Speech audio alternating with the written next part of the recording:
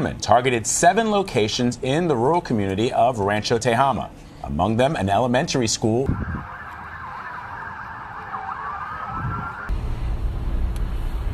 A large high school, the Marjorie Stoneman Douglas High School in Parkland, Florida. Shooters were initially believed involved in the mass shooting. One of those shooters now dead. And now these children will be asking their parents about the reality of what unfolded there at their elementary school today. With all of these school shootings going on all over America, it's just a matter of time before it's going to happen in Los Angeles. How are you, as Sheriff of Los Angeles County, going to keep our children, our schools, safer? It's an excellent question, because you're right.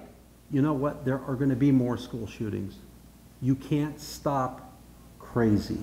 But I will tell you what we can do. We can keep our kids as safe as possible.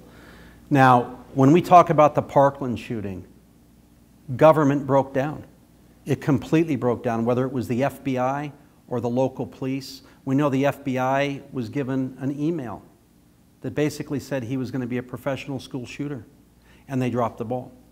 We know that the police department contacted him 36 times. We know the school had ordered him not to even bring a backpack in. So I say that to say this.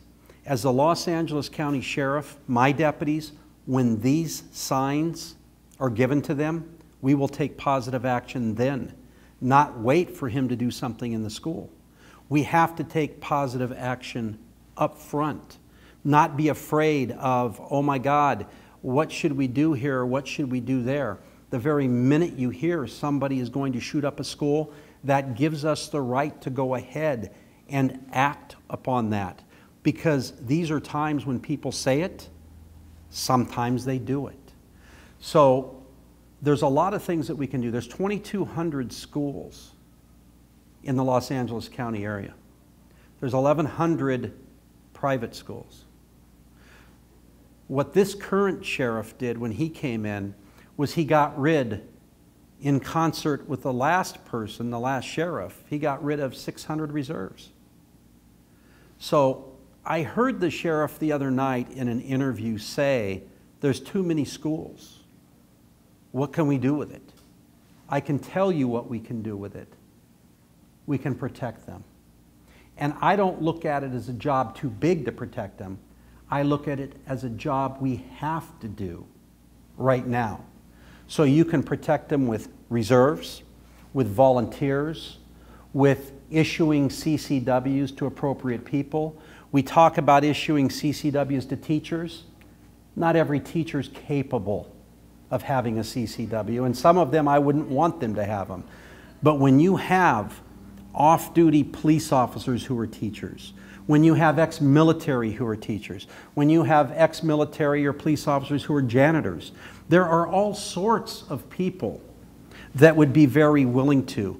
You know what? If I go in to my grandbaby school and I'm helping, or my wife is helping, we become another resource.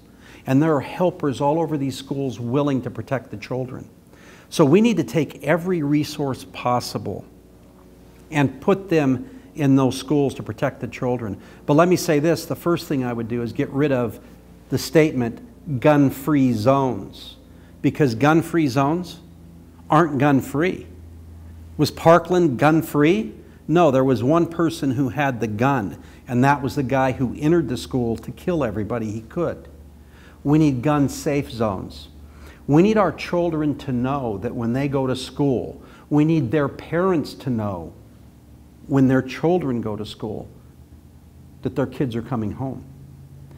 And we can do that by utilizing all of the resources we have, not just one resource, not just CCWs, not just reserves, not just volunteers, not just paid contracted people. You have to take the whole program and put it together so that it works. And with that, you can also use private-public cooperation. There are many companies out there that would be very willing to do this for the children, that would be willing to buy, give, and resource out protection for the schools. So it's a comprehensive program, but it's all possible. Yeah. Oh, I totally believe it. Thank you, Bob. Thank you so much. You're welcome. It's really great. So again, I'm Victoria Redstall for the Bob Lindsey campaign for Sheriff of Los Angeles County.